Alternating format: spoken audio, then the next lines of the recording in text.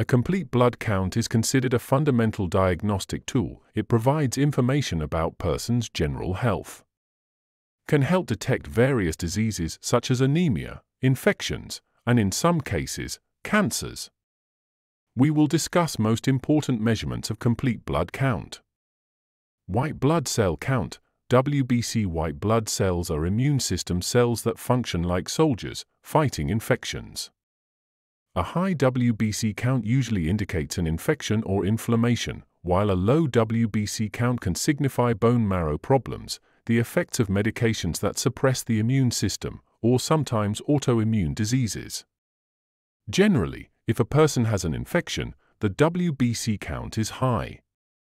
However, in cases of severe infection, the WBC count can be low due to the high usage of such cells or because some viruses decrease the production of WBCs. Red blood cell count, RBC. Red blood cells transport oxygen throughout your body.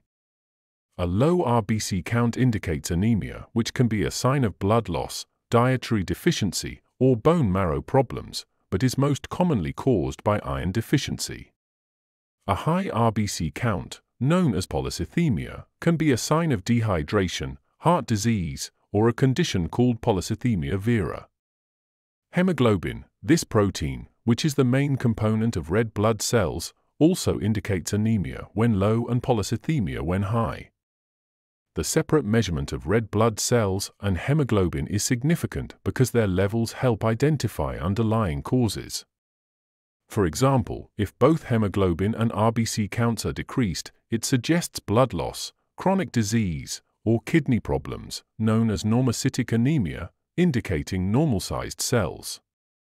If the RBC count is normal or decreased, but hemoglobin is disproportionately lower, it indicates microcytic anemia, often due to iron deficiency.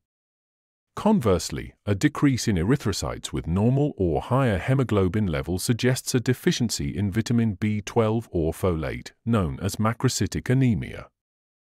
Hematocrit, this measurement represents the percentage of your blood volume made up of red blood cells, reflecting your hemoglobin and RBC levels. A low hematocrit indicates anemia or blood loss, while a high hematocrit suggests dehydration or polycythemia vera. Mean corpuscular volume, MCV. MCV indicates whether red blood cells are large or small. A high MCV typically signifies a vitamin B12 deficiency, while a low MCV suggests iron deficiency. Platelets, these components are crucial for blood clotting. Low platelet counts can lead to easy bruising or bleeding and can be caused by bone marrow problems, autoimmune disorders, or the side effects of medications. For example, lupus or idiopathic thrombocytopenic purpura are the diseases which commonly causes low platelet count.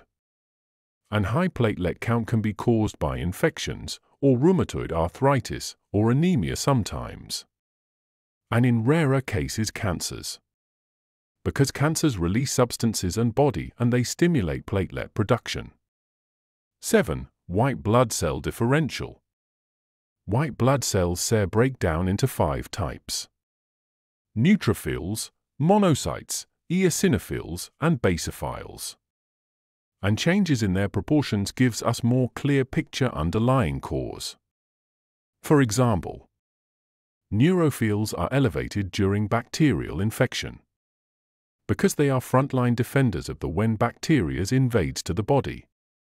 When we say elevated neutrophils, we mean total neutrophils is strong predictor of bacterial infection. During increased percentages it still can be bacterial infection, but sometimes it can be misleading when total white blood cell count is low.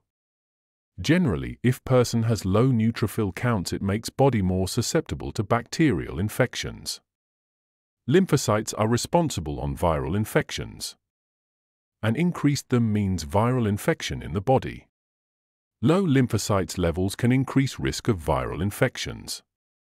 Monocytes later will become macrophages, which are large cells, and they engulfing pathogens and cellular debris. They also are antigen-presenting.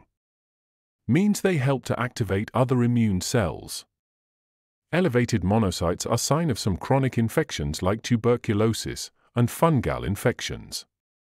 Also, autoimmune diseases like rheumatoid arthritis and lupus, and certain type of cancers like lymphomas and leukemias.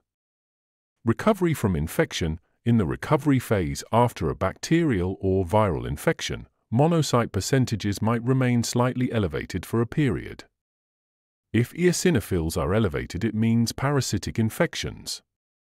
Also, eosinophils are elevated during allergies like asthma, and basophils are elevated during inflammations. They promote blood flow to injured areas. Some cases they can be elevated during allergy and some chronic leukemias.